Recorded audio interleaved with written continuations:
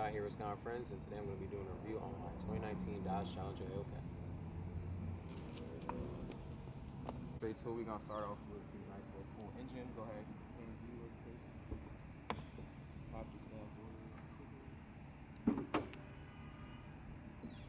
So first things first, obviously I'm not a real mechanic, I'm not no engine expert. I do not know everything about this engine that you're about to see under this hood. Go ahead and give me that nice little view. But what I can tell you is obviously that this engine produces 717 horsepower along with 656 pound-feet of torque. Besides that, I mean, I don't really give a hoot about anything else. Obviously, we also know it's a V8 supercharged Hemi. Go ahead and pan it and get that little SRT move for them real quick. Ooh, this joint dirty too, no cap. Look at the finger. Oh, that's dusty. Get the supercharged Hemi move. So, I mean, that's pretty much it with the engine. I don't know too much about it. I'm not no real mechanic, so I ain't about to go here and spill any foolery to you guys. So, in continuation with the hood, they started doing this obviously in 2019 with the Challenger models. To me, I love this double snorkel. I feel like whenever they had the 2018 and below, obviously it was still a vicious, beautiful car, but now I feel like when they added this beautiful snorkel to it, go ahead and get the snorkel. That just changed the definition to me. I feel like it just made the whole Challenger in itself look way more aggressive and way more superior. Lights real quick. Obviously, one of my favorite features of this car is obviously the grille actually looks pretty sturdy. I still actually can't lie, prefer the Charger headlights. I'll go home with you, I think they do look kind of more aggressive, but with this double snorkel hood and these lights, I feel like that actually is a pretty aggressive look as well. So we obviously have the SRT, the nice little cute Hellcat emblem on the Mook in the front. Then if you actually pan it over here in the close Mook, we'll go ahead and turn the headlights on so you guys can see the actual Hellcat within the headlights, which I think is pretty fire.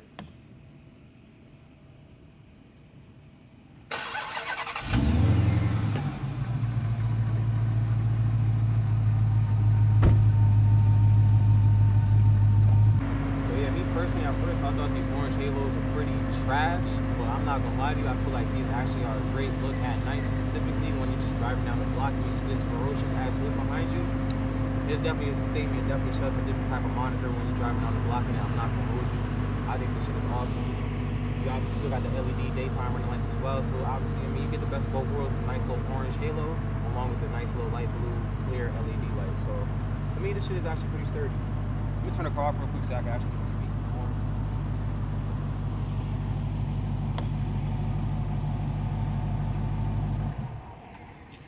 Specific to this model, I actually do have the technology package right here in the front. You see, kind of just get that little quick little mook-a-dook, this little nice little bubble type in the front.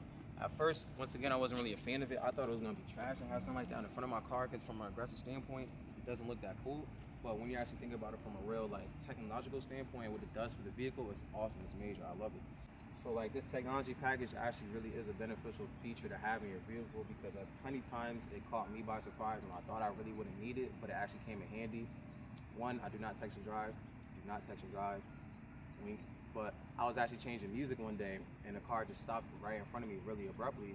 And luckily enough, I had this nice little calm feature to stop me and let me know that, hey, there's a car in front of you that you need to stop and brake.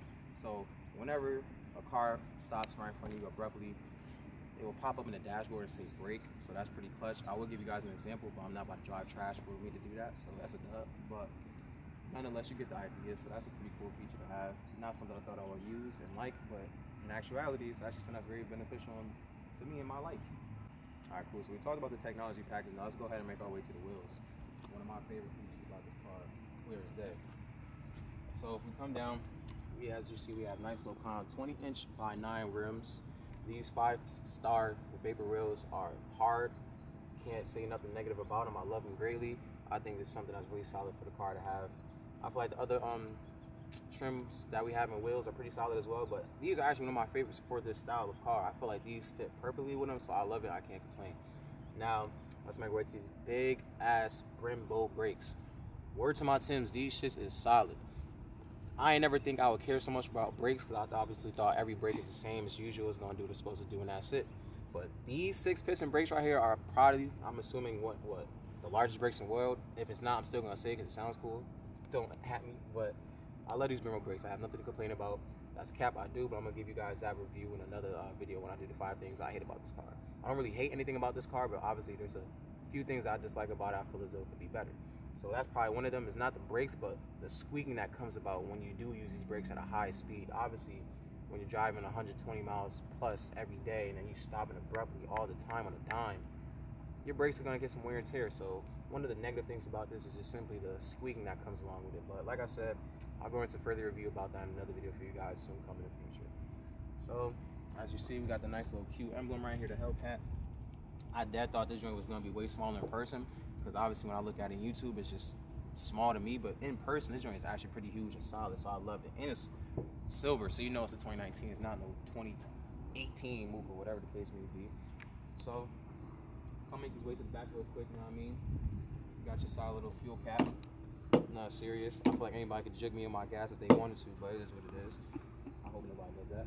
So now, my favorite thing of this entire car. Sounds crazy, but this feature, goated. This right here is the best thing Dodge could have done for this narrow body with at least. I feel as though if you come in 2019 and above with a narrow body Challenger, I feel like you at least gotta have this nice little duck lip spoiler. I almost busted my butt. But this joint is wavy, no cap. I feel like this adds a different type of definition to the car. Obviously, I'm not no real architect and I can't really describe the proper definition in type of different ways that makes it look good. But like if you just give them a side view and just really show them how it looks from the narrow body perspective and how it just hangs off the car, I feel like this shit is golden and nobody can compare to it. Like this shit is fire. Because in other Challenger models, obviously it comes way more like right here on the edge type and it just pops up and it makes it look kind of weak. But this nice little wide body type duck lift spoiler looks fire and I love it. I obviously didn't spec this car out. This was a used car. I bought it, it has 6,000 miles on it. But the way that it's trimmed out is beautiful and I couldn't have made it any better. And obviously, we didn't even talk about the most important feature of this car. Is the damn exterior of it. It's red, bright as hell. I did not choose that color at first. I didn't even think to get a red vehicle, but now I love it. It's obviously an attention seeker. It's obvious something that everybody attracts to it immediately as soon as you drive down the block. Even on a dull, cloudy day like this car still stands out in the most way and it looks beautiful. I'm not gonna lie to you. I love this car, by the way. So I mean, I think that pretty much wraps it up for the exterior standpoint of this vehicle. Of course, you got the 275 tires. A lot of people seem to not like these. I don't know why. Me personally, I don't really care. They do the job. I already understand with 717 horsepower, you're not really gonna get any traction to the ground no matter what. Like 315s, 305s, I don't think it's gonna make a difference. Your wheel's gonna spin regardless, but obviously for a little bit more traction, 305s, 315s will be solid. But I mean, these 275s ain't bad for me. I'm just rambling on crazy about the spoiler. Like I said, it's fire, it's amazing, I love it. Now let's talk about the quick little trunk space that you guys get with this 2019 Dodge Challenger Hellcat. Don't mind all the rags, you know what I mean? I act like I know how to wash cars, I don't. But as you see, you get a decent amount of trunk space for real. Like, if you want to come clean, I could climb in the joint real quick. Let me show you guys something real quick. Yeah. Yo, I'm 6'3", by the way. Food for thought. Oh, I'm bugging. Alright, this is a dub. This shit mad tight. But nah, if I really want to not get dirty and shit, like if I didn't care about what I had on, I could definitely get in there without a problem. I could definitely lay it down. I feel like 2 humans for sure could sit in there. 5, 6 and below type. Maybe 3 if you really want to force it, but that's up to you. Then you obviously got the nice little calm Dodge right here. Come focusing on that real quick. Yeah, bow. These tail lights, they sturdy. I don't know why. It's gonna sound like I really don't like this car, but I love this car, I'm telling you. But I do feel like Dodge Chargers have Challengers beat from an exterior standpoint when it comes to the tail lights and the headlights. I feel like they just look way more aggressive and solid in some cases. So I'm gonna just give you guys a little quick startup. Obviously, you got the Hellcat key right here. Nice little red Mook, SRT on the Mook. Full of BAM. So you're gonna have to just click that bad boy twice. And let's hear that joint start up.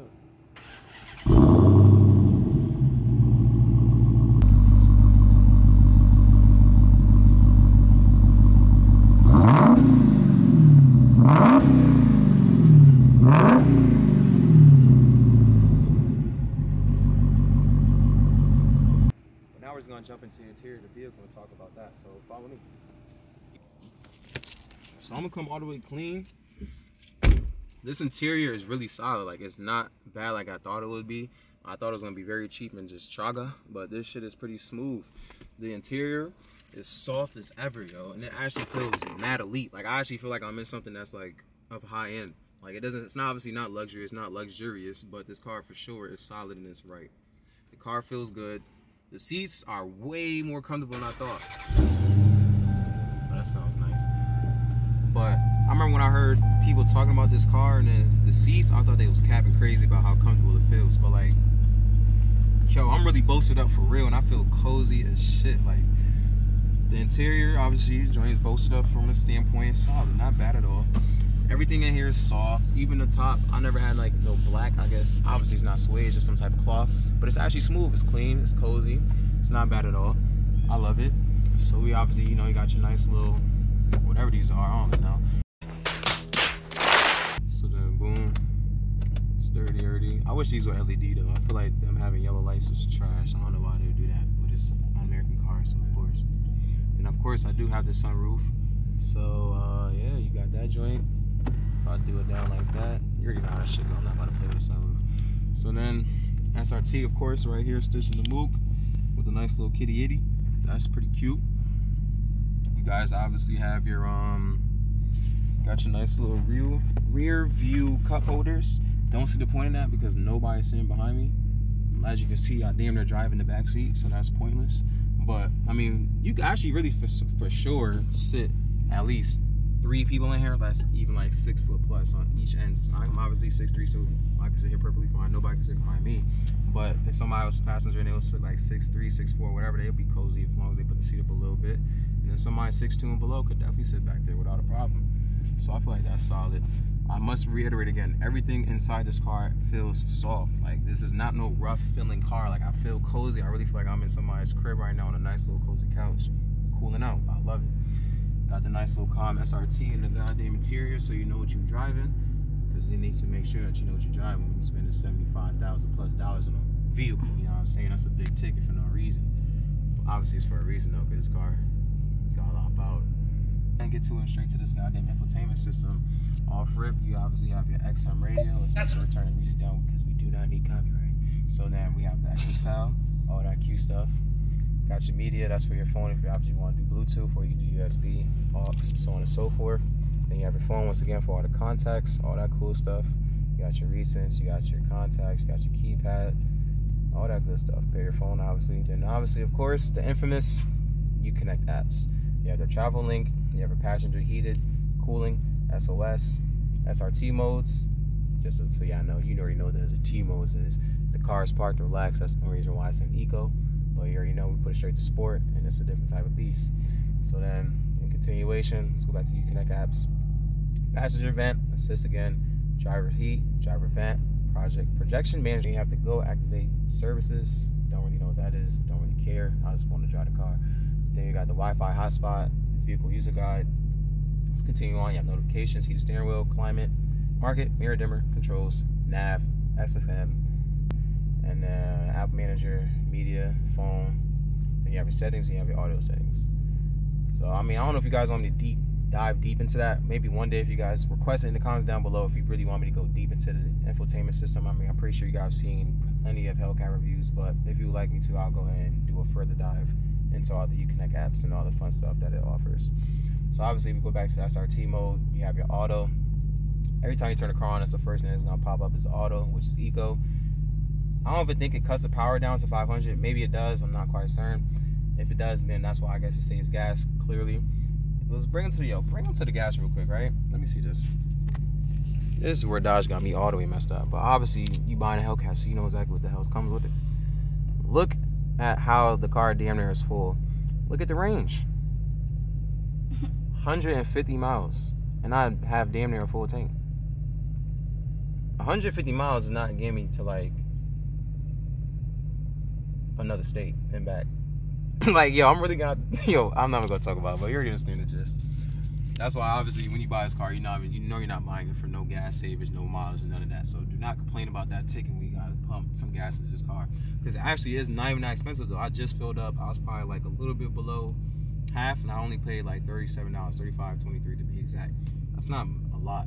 It's just a consistency at which you're gonna be putting a lot of money into this car with the gas. Like, you probably have to take a trip to the gas station like every other two days or so. So I mean, that's on you depending on how you drive. I clearly do not drive in eco. I do not drive with common sense. I drive like an ignorant young man. I'm only 22, I don't care. So I'm gonna drive fast, but responsible, of course. So now obviously continuing with this SRT mode, you have your custom. Custom basically is sport, but traction is on. So if I switch to sport, you can see the traction now has been switched off to sport, which means the traction is off.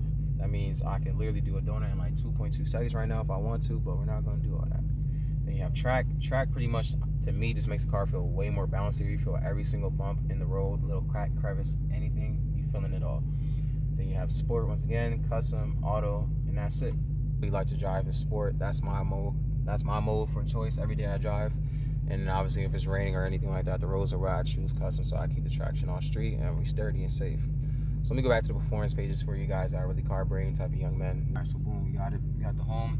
So you have your horsepower. Oh my God, 24. Boost pressure, G-force, current gear, park. Timers, so I'm assuming that's like your 0 to 60s, quarter miles, all that good stuff. I haven't done any of that clearly because I'm not going to the track anytime soon to do this, but maybe one day I will. Then you have your gauges, oil temp, oil pressure, coolant temp, battery voltage. Next page we have, if I can touch it.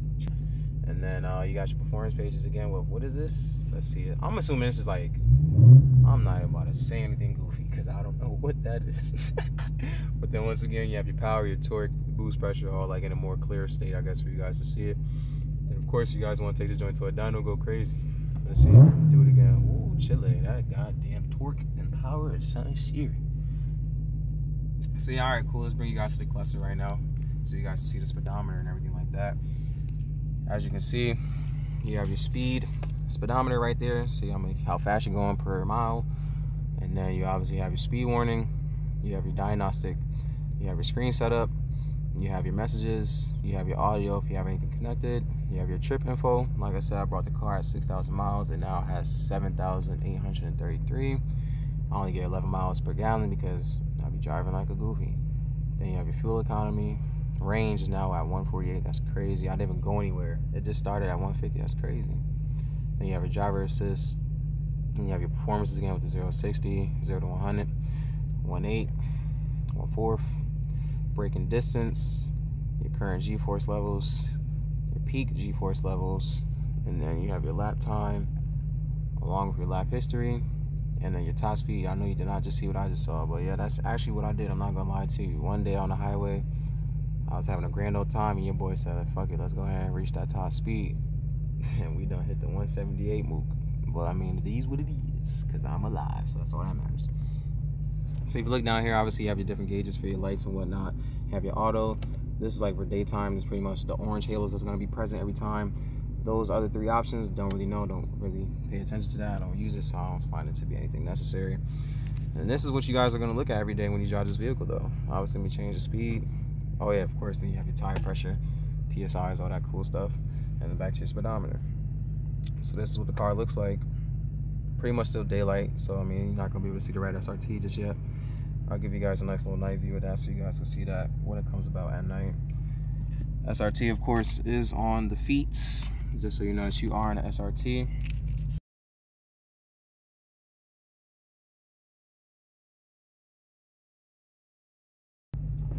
Like I said, you have your nice little cup holder right here. It's pretty solid. Then you have a nice little random one right here. I usually keep my face mask in here now. It's crazy to even say that. I can't believe that's a norm. The fact that I have that face mask right here, it's pretty crazy. Car also does come with the Harman Kardon system. I'm gonna be quite honest with you guys. The Harman Kardon sounds solid, but I don't think it's as solid as the Bose sound system that I have in my Maxima. I feel like my Maxima sounded way more elite and was definitely way more premium in my opinion when it comes to sound. But once again, just to reiterate, these seats are soft as ever. They're really plush, they're really firm, they're really solid in all ways possible. I really love these seats, I can't say it enough. And obviously you have a nice little glove compartment. Pretty sturdy, not much stuff that you can do with it. It's pretty, it is what it is. Back seat is what it is once again. Let me just go ahead, go out, and give you guys a nice little solid standpoint. SRT, Hell Kitty, sunroof and all.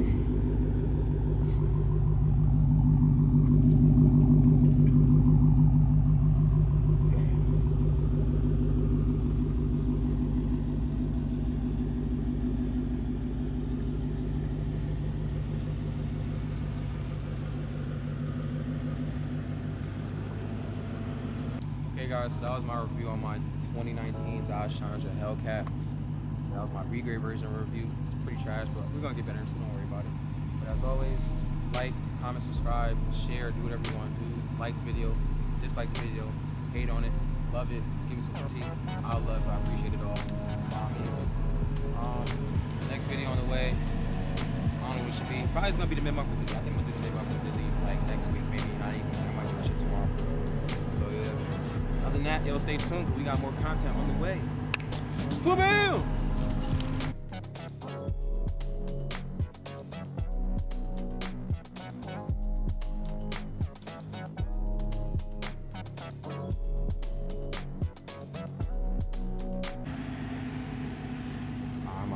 Drive out for you guys because I know y'all just want to see how the car look in motion, so I'm gonna just drive out. All right.